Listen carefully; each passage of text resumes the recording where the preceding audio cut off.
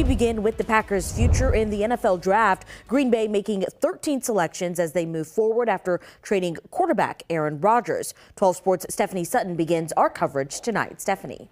Well, you saw all 3 days of the NFL draft right here on WISN 12. The Packers going both offense and defense today, rounds 4 through 7. Among the players they drafted today, Sean Clifford, a quarterback out of Penn State and the owner of pretty much every passing record for the Nittany Lions. The Packers draft 4 on defense and 4 on offense on day 3, plus a kicker. 12 Sports' Jared Fiat will cover the draft in Green Bay today and reports from Lambeau Field. The wheeling and dealing of general manager Brian Gutekunst resulting in a huge haul for the Packers on this NFL draft weekend.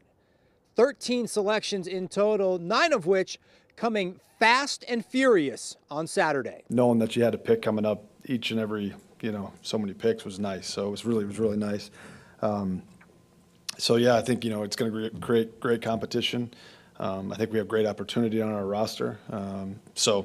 I liked it. I've always kind of been the more, the better. All we will ask of anybody is to go out and compete, to be your best each and every day. And you got to make sure that you're learning along the way. And a lot of times you learn more from your mistakes than you do from your successes. And there could be a good deal more of the former as opposed to the latter in the lead up to the 2023 season. This squad very young on offense, especially at the pass catcher position, with the top 7 potential targets either being second-year guys or rookies.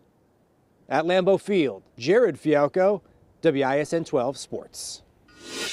Coming up later on in sports, this draft was all for love. The Packers building around their new starting quarterback and how this draft should give him confidence for Jordan Love.